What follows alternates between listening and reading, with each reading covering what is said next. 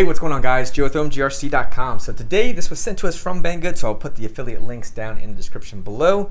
So anyway, this is the SG1602. It's a 1/16 scale. It does come with the brushless system in it. On this model here, which is the model or the brushless motor, is a 2435 3900 kV motor.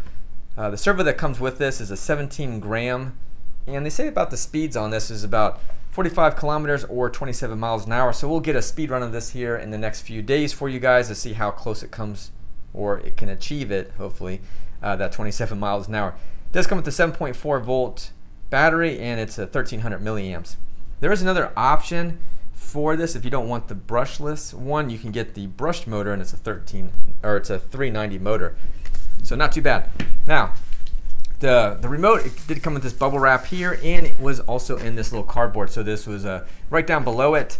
It was all nicely packed in there, zip tied in, so everything stayed nice and secure. So I think the packaging was actually really nice. So not too bad. Now, when it comes to the radio itself, 2.4 gigahertz, all your little adjustments for your steering, as far as adjusting your trim, what have you, your on and off switch, your little lights to let you guys know if it's on or off, and 3 AA batteries. So I definitely dig that one. Not too bad at all. Now this does come with a wing. So the wing will be mounted to the rear here, obviously, right? So that's not bad at all. And just have the little screws that are in the packaging as well. Now this comes with LEDs with it too, which is cool because those LEDs will go up into the front of the vehicle in the bumper itself. So I like that, and a little extra little touch there.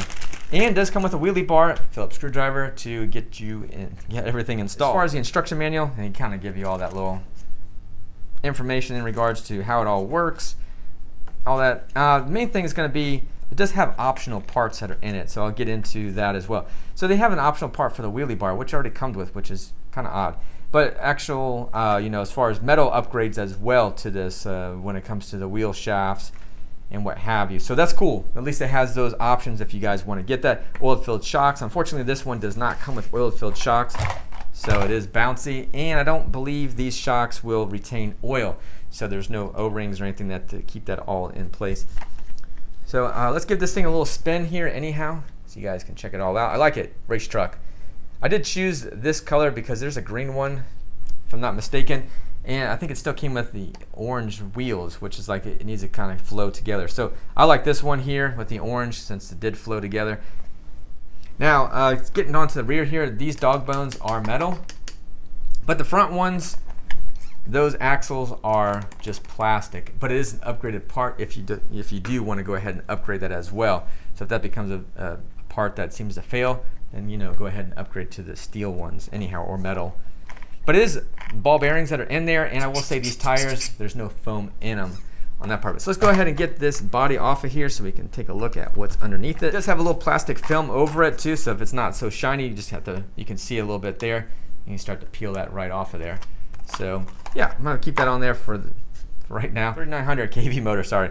2-in-1 electronic speed controller and receiver, and it does have ports there for LEDs, obviously with the one that was provided. So pretty cool, not too bad. Now when it comes over to the other side of it, a little Velcro strap to get your battery out of there, and yeah, T-style connection that's on it.